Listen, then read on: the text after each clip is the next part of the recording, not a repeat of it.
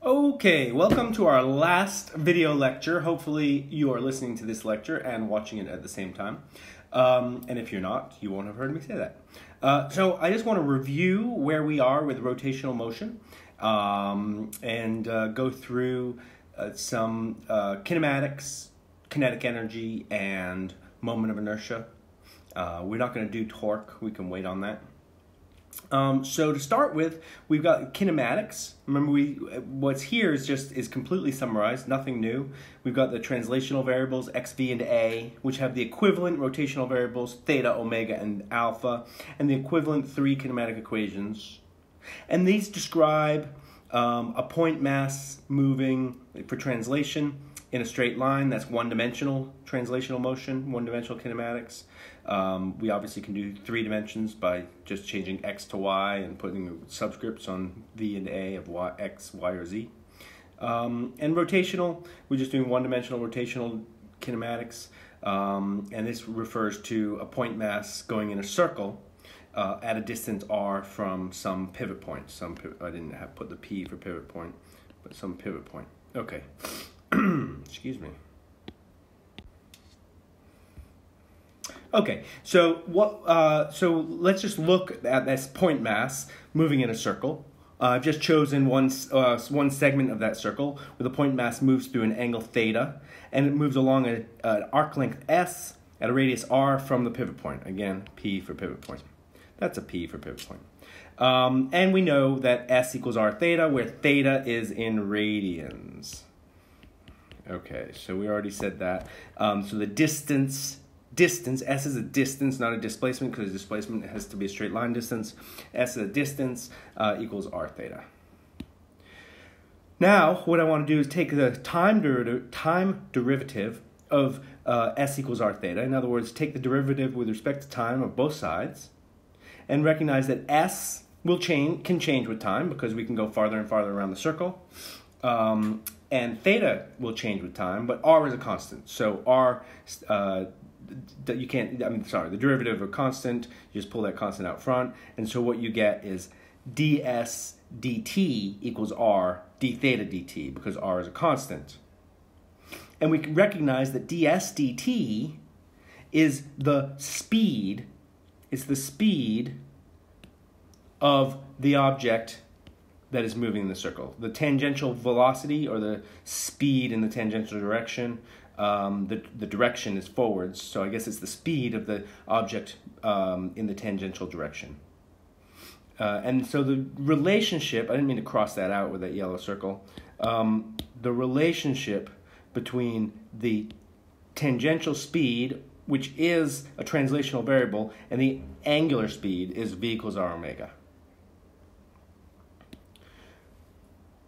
We can, and I want to look a little more at this relationship, right? Let's take our object moving in a circle. It's always got a velocity which points in a forward direction. It's tangential to the circle with a magnitude of r omega. And let's look at this picture in the lower left-hand corner and recognize that it's also got a component of acceleration pointing towards the center of the circle called the centripetal acceleration. We know that. That's nothing new. The inward acceleration, which we know we've determined before is v squared over r, speed squared over r.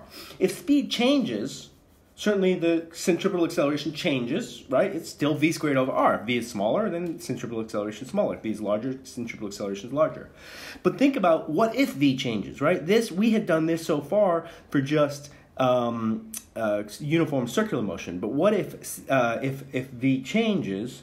Well, then we're going to have an additional acceleration, right? The inward acceleration, remember, is due to just the fact that we're changing angle. But what if speed changes as well?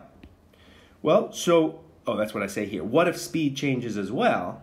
The fact that we're going in a circle is what gives us v squared over r if v is constant. But if v changes, the centripetal acceleration changes, but we also get another acceleration, right? I can take the derivative again of both sides, take the time derivative, and we get dv dt, r is a constant, so nothing happens there, equals r d omega over dt, d omega dt. So the question is what is this dv dt? It's not the centripetal acceleration. The centripetal acceleration is v squared over r. So what is this dv dt? It's a different acceleration, right? So remember, now let's just remember that, whoops, let me go back. Then on the right-hand side, when we took the derivative of v equals r omega, we got on the right-hand side r d omega dt. And let me ask first, what's d omega dt? Well, d omega dt is just the angular acceleration, right? And what does the angular acceleration mean? Angular acceleration means that it's slowing down or speeding up as it goes in the circle, right? It's covering less or more angle per unit time, right? The omega is changing. And so that is angular acceleration, right, on the right-hand side. But again, we're asking, so what is this dv dt on the left-hand side? The dv dt on the left-hand side is an acceleration. It's the acceleration in what direction? It's the acceleration in the direction of motion. So remember that there is a centripetal acceleration towards the center, but there can also be if the speed changes, right? And that centripetal acceleration, the one towards the center of motion, is dependent on the fact that it's going in a circle, that the angle is changing. But if the speed is changing, then there can also be an acceleration in the direction of motion, and this dv dt is that acceleration in the direction of motion, which is called the acceleration in the tangential direction, or just a sub tan or a sub t, the tangential direction. So we've got, in this picture you can see that there's two accelerations, one towards the center, v squared over r, and one tangential, which is dv dt. So what that equation that we were taking the time derivative of tells us is that the tangential acceleration equals r alpha. The acceleration in the forward direction is r alpha. So there's two components. Just don't get confused, right? All we're saying is that there's two components of acceleration. If the speed is constant, there's only one component, it's towards the center. If the speed is changing, then there's two components. Acceleration towards the center and acceleration tangential, right? They're perpendicular components. And the net acceleration is something, right? Something in between. Okay. So now we've got these relationships between our translational and rotational variables. So we wrote down our translational variables, we wrote down our rotational variables, we wrote down the equations that relate the variables, but these now are the equations that relate the translational to the rotational variables, right? We've got these are all translational variables, and these are all these are all rotational variables. V squared over r is still translational variables. Theta, omega, and alpha. All right, let's get rid of those circles. Okay. So there's our relationships. Okay, so let's do an example. Let me ask, what is the angular acceleration for an automobile wheel, right? So here's my automobile wheel. There's another one here. This is my car. It's just hidden by the text. Right, so there's a car, there's a driver. All right, well, anyway. Undo. Okay, so what is the angular acceleration of an automobile wheel when the car slows down from 30 meters per second to 0 meters per second in 4 seconds? Let's assume that the radius, I just looked up the typical radius of a car wheel. I think this might be actually a little large, but radius is 30 centimeters. I didn't mean to make these both 30s, but anyway. So what's the angular acceleration of the wheel when the car slows in the forward direction from 30 meters per second to 0? Something to recognize here, really important point. If the car is rolling without slipping, in other words, it's not skidding down the road, the wheels are stuck to the road, they're rolling without slipping, a point on the edge of the tire, a point on the edge, sorry, this is, touchpad is acting weird. A point on the edge of the tire which goes around the tire, that point must move at the same distance and speed as the car. Because it's in contact with the road, it's not sliding relative to the road, it must move the same distance as the car moves. It must move the same speed, therefore, as the car moves, and it must move at the same tangential acceleration as the car moves. The acceleration of that point, which is the tangential acceleration, must be the same acceleration as the car. So that's a really important point. If the car is slipping, then all bets are off, right? Imagine, for example, the wheels are spinning, but we're on ice, and the car isn't actually going forward at all. So the forward speed has nothing to do with the wheel speed. It's only if the car isn't slipping that the forward speed has to do with the same speed as a point at the edge of the wheel. Okay, so a point at the edge of the wheel has the same speed as the speed of the car moving forwards, if it's not slipping. if it's not slipping. And that means that the acceleration of that point, the acceleration in the tangential direction, must be the same as the acceleration of the car in the forward direction. As long as it's not slipping, right? I keep saying that. As long as it's stuck to the road. And also, just from the definition, we know that the tangential acceleration also are alpha, so we can now relate the forward acceleration of the car to the angular acceleration of the wheel by putting together these two equations. So the acceleration of the car is v final minus v initial over time, so the acceleration of the car is minus 7.5 meters per second. And we can then relate that to our alpha, and so solve for alpha so that alpha is the tangential acceleration divided by the radius of the wheel, right? This was the radius given. And so we get the tangential acceleration is minus 2.5. Look at my units. I had meters per second squared for tangential acceleration. I've got meters for radius. And so the units end up being 1 over second squared. I'll come back to that in a second.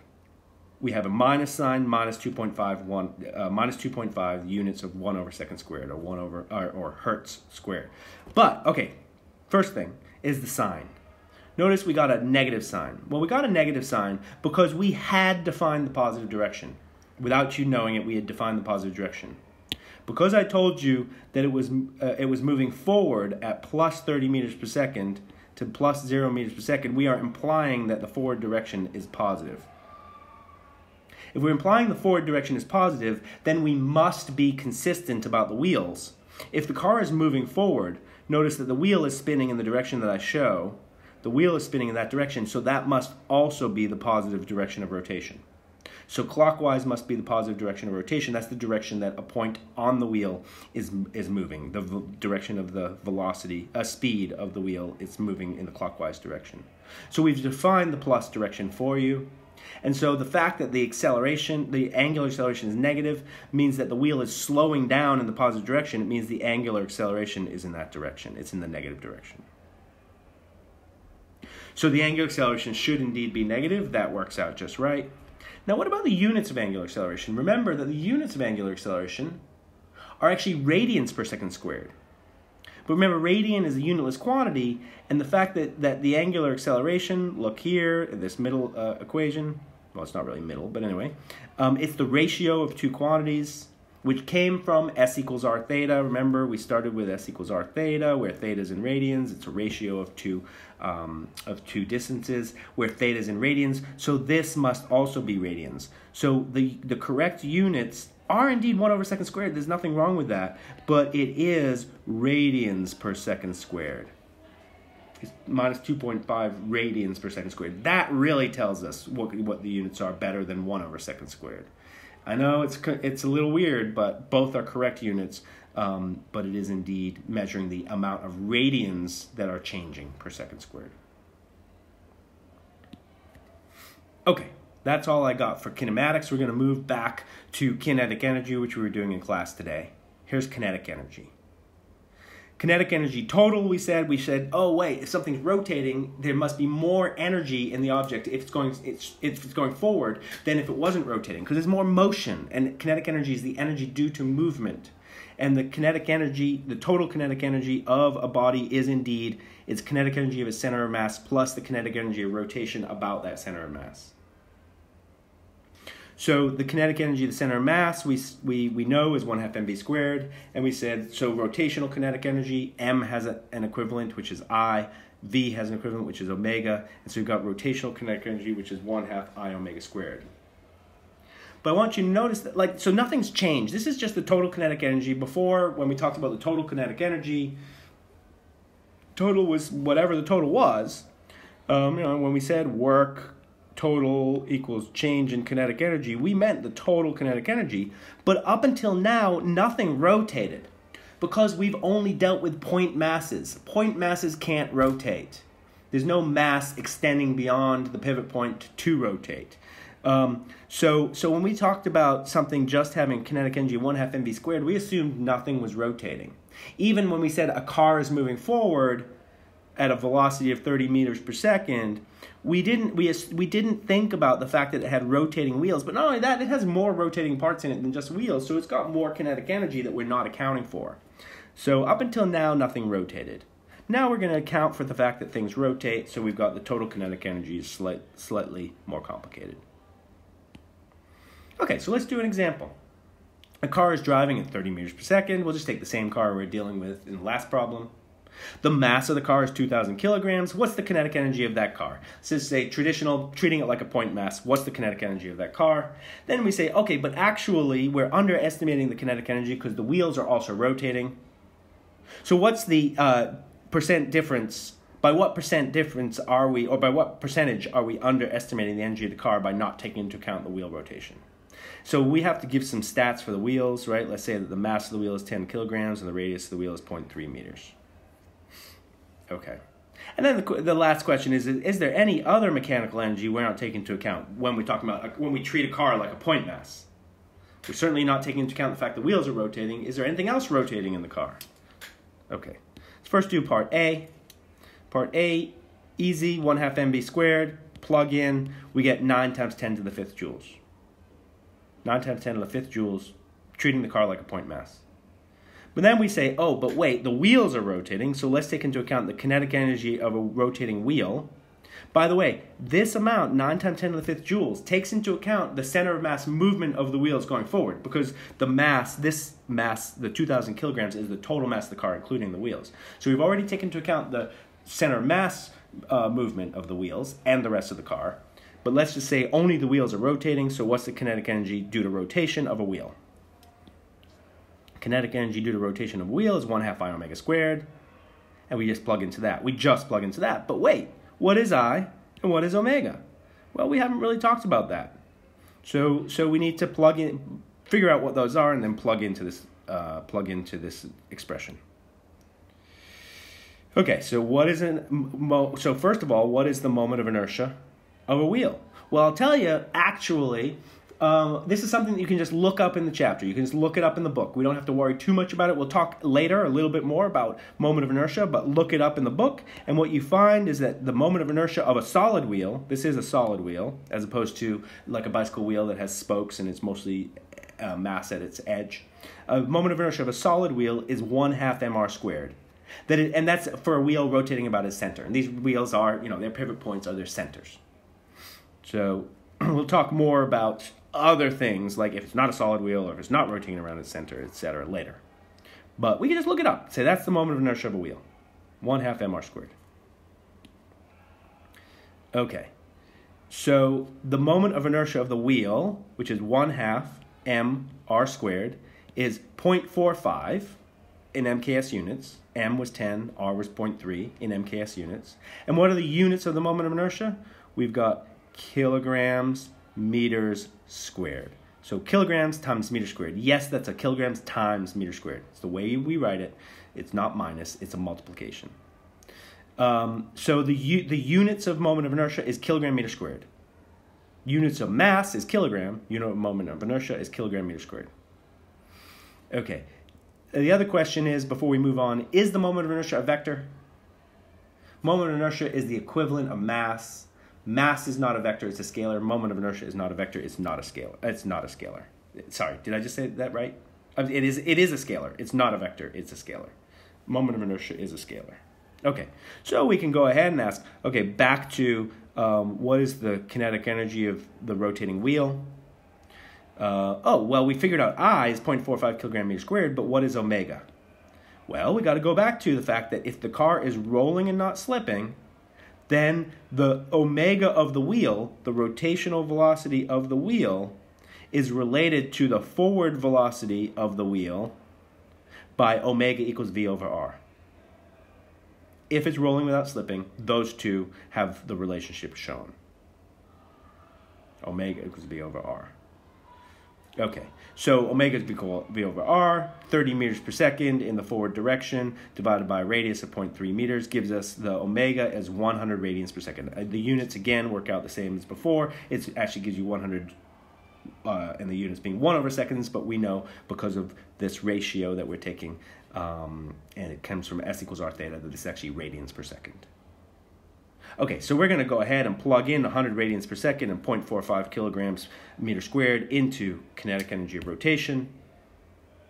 And so what we end up getting is that the kinetic energy of rotation per wheel, the kinetic energy of rotation is 2,250 joules. Yes, there are 4 wheels on most cars, so that would be a total kinetic energy of rotation of 4 wheels times that. So there you go. The total kinetic energy of the car is 9 times 10 to the 5th joules. That's the center of mass translational kinetic energy. Here's the rotational kinetic energy with 4 wheels.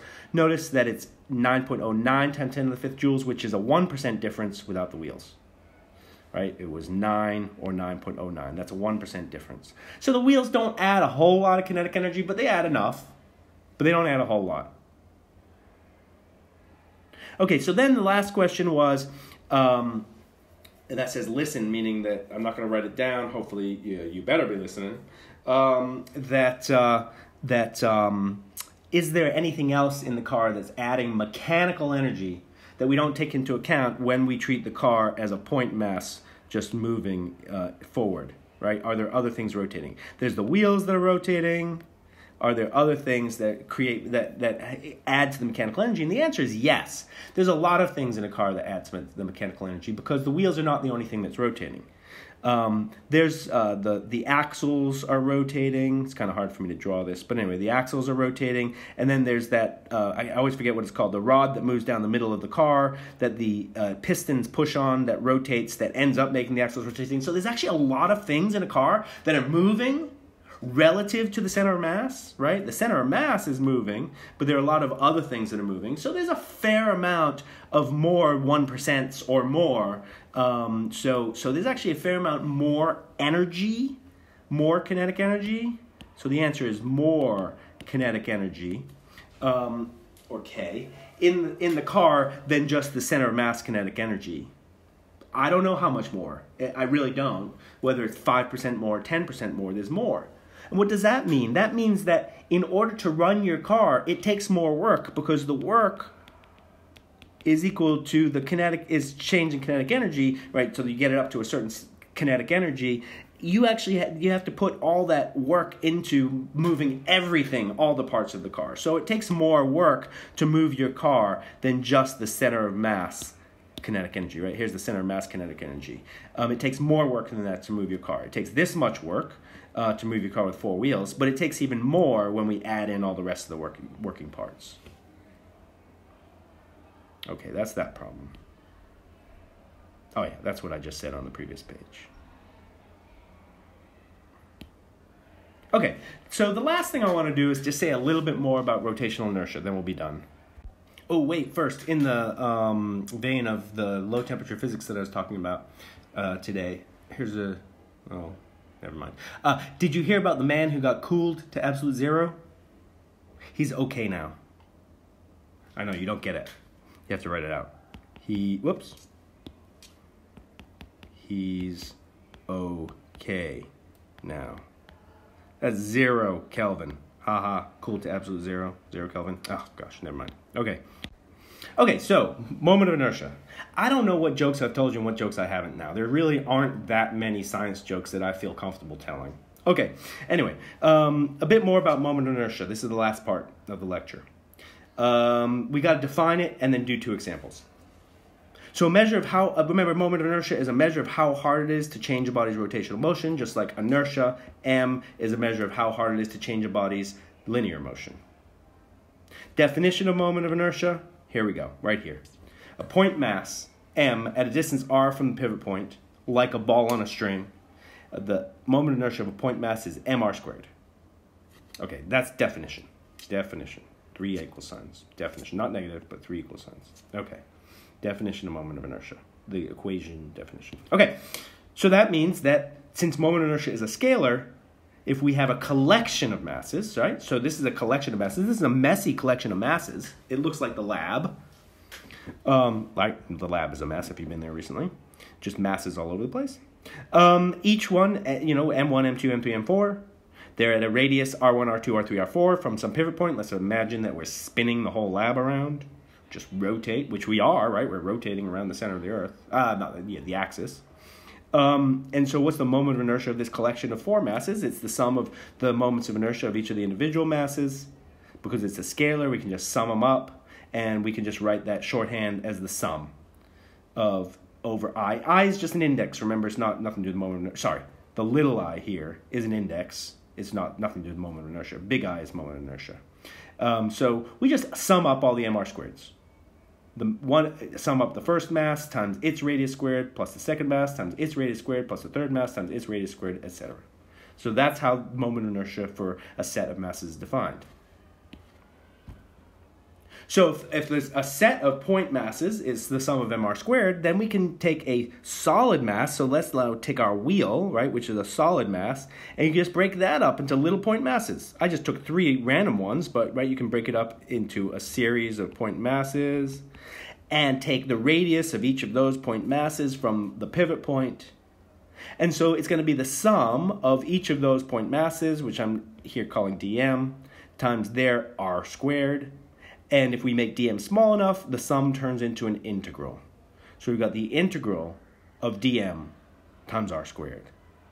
For a continuous mass, which is broken into small points, each point has a mass of dm. We'll show you how that works in a second. But that's the moment of inertia of a continuous mass. That's how we calculate it. And that's how, when you look it up in the book, you should look up the moment of inertia of a wheel, the moment of inertia of a disc, the moment of inertia of a ball, the moment of inertia of a meter stick. You can look all those up in the chapter. It gives you values. They've already done the integration for you. But we'll do one example. First, let's do an example with point masses. Let's take that dumbbell we were talking about in class today. The dumbbell, all that is 2 point masses which are distance L away from each other. Let's put some numbers to it. I know I chose 2, the numbers are probably too round. But let's say each point mass is 10 kilograms. We're going to treat each of these as a point mass. We don't have to. We can treat them as an extended mass, but let's just say this is 2 point masses separated by a distance L of 1 meter. And I want to ask, what is the moment of inertia of this dumbbell? What's the moment of inertia of the dumbbell? In other words, how hard it is to rotate it. How hard is it to rotate it? Now, keep in mind that we showed in class today that moment of inertia, how hard it is to rotate something, depends on the axis about which you rotate. So, for example, if I rotate this thing, sometimes this won't let me draw points. All right. If I rotate it about its center, its moment of inertia is different than if I, let's say, rotate it about if I rotate it about one end, right? And so part A is what if I rotate it about its center, Part B is what if I rotate it about an end. When I say rotate about a center, right, let's just state center to start with. If I rotate it about the center, then it's going to rotate in a circle like this. Or if I rotate it about the end, that means that I'm looking at the bottom end. I know you can't tell, but the bottom end. Then the top end is going to rotate about the bottom end, right? And notice that that's going to be, actually, it should be harder to rotate because we've got more mass away from the center, right? It's going in a bigger circle. So we're going to calculate what's the moment of inertia about the center and what's the moment of inertia about the end. Let's do the center first.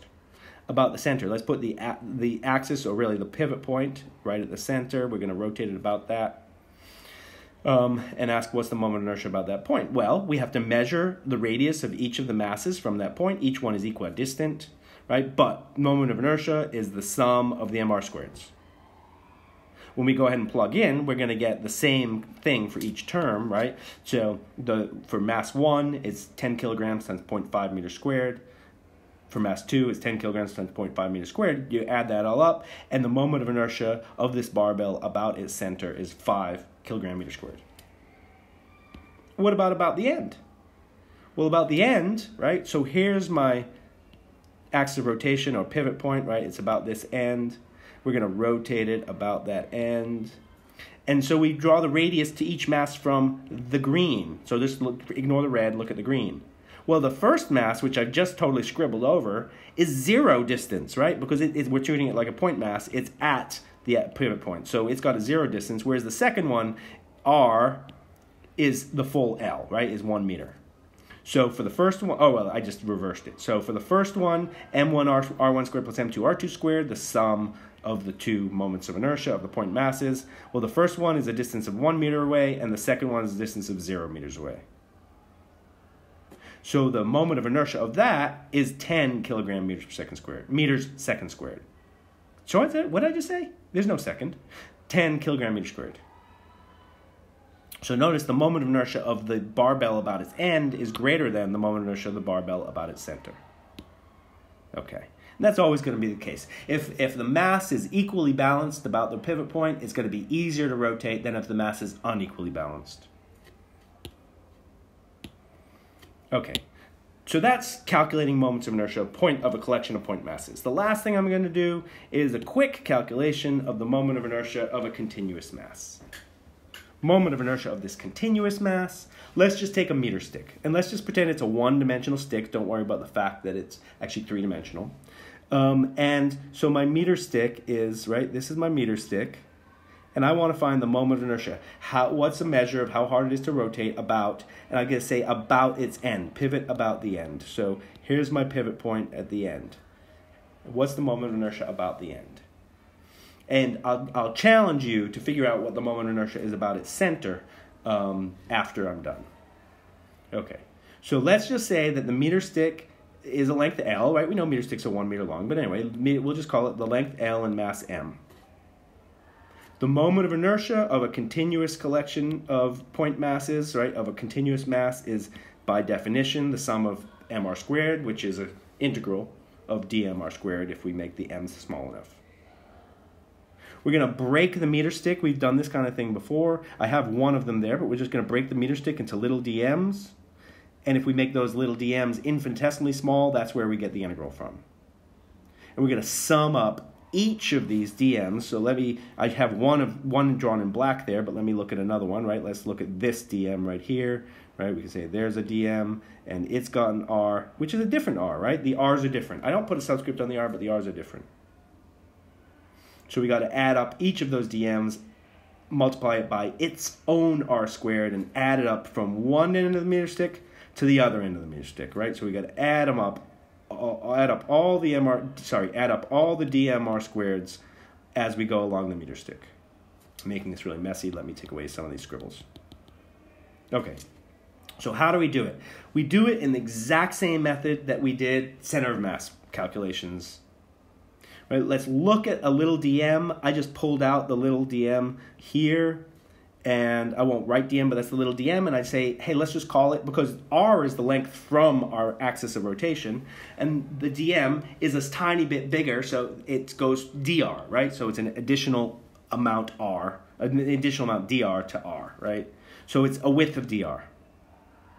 And so that means that and here's, remember, this is the important thing that always comes up in these, is that the density, as long as the density is constant along the stick, the density dmdr, that's a linear density, mass over length, the density of the little piece must be the same as the density of the whole stick. dmdr equals m over L. The density of the whole stick is the density of a little piece. And why do we do that? We do that because this integral, going back to the integral, is an integral over mass, but the variable here is r. We've got to find a relationship between dm and r. And the boxes down here is what tells us, is that if we take these things in boxes, we can solve for dm. dm is m over L dr. So there, we just made a substitution for dm in terms of r. Because m and L are just constants. They're just constants, the mass of the meter stick and the length of the meter stick. So I do that on this page, right? Actually, skip that. So I'm going to go ahead and make this substitution into the integral. And imagine what you have is an integral of m over L, which is the constant, r squared dr. And we're adding up all of those from the left end to the right end. So we added up if our axis is at the left end, right? This was, let's just say r equals 0. And then when we go all the way to the right end, that's r equals L. So the limits are going to be, let me put the limits into this integral here. Let me erase some of this messiness. The limits are going to be from, in this case, are going to be from 0 to L, where we're integrating the radius from 0 to L. Okay, so let's go to this. So here's where we do that, is that the moment of inertia, we make the substitution for dm, and we put the limits of 0 to L. M over L comes out front, and so we've got the integral of r squared dr. The integral of r squared dr is r cubed over 3, if you know how to do simple integrals. And the limits are 0 to L, and we just plug in the limit, and what do we get? We get that the moment of inertia of a meter stick is 1/3 ml squared. The moment of inertia of a stick of length L and mass M is 1/3 ml squared. And then I just want to challenge you to think, hey, what would you change if I wanted to know what the moment of inertia is about its middle, right? We just found its moment of inertia, how hard it is to rotate it about its end. It's going to be easier to rotate it about its middle, so what would you change in this calculation, right? So what would you change? What would you do in order to figure out the moment of inertia about the middle? Well, the integral doesn't change, right? What changes is the limits. I'm not going from 0 to L anymore because 0 is now in the middle. So I would have to go from minus L over 2, sorry, it's a radius. I would go from, minus L over 2 to L over 2. I go from minus L over 2 to L over 2. My limits change, and what that's going to do is go ahead and plug that in. Try that, right? Put a L over 2 to minus L over 2. And what you'll find is that this constant changes. By the way, all of your moments of inertia are always going to be a mass times a distance squared. It's just the constant out front that's different. It's always going to be a mass times a distance squared, and that constant out front, right? So, for example, a point mass is mr squared. A wheel is 1/2 mr squared about its center. A stick around its end is 1/3 ml squared. A rim, like a bicycle wheel, is going to be, actually it's going to be mr squared. A sphere is like, I don't know, 4/5 mr squared. I don't know, but you know, there's all these constants out front are always different. Okay, so there you go. Moment of inertia, that's everything. We're done. No more video lectures. I hope you enjoyed your last video lecture. I'm sure you were enthralled, stayed awake. Dylan, I hope you did stay awake. Okay, so silver and gold walk into a bar. The bartender says, hey, you, get out of here. The gold leaves the bar. Do you get it? Hey, you, or AU, get out of here. Gold. All right, well, anyway. Yeah, I never said the jokes were good.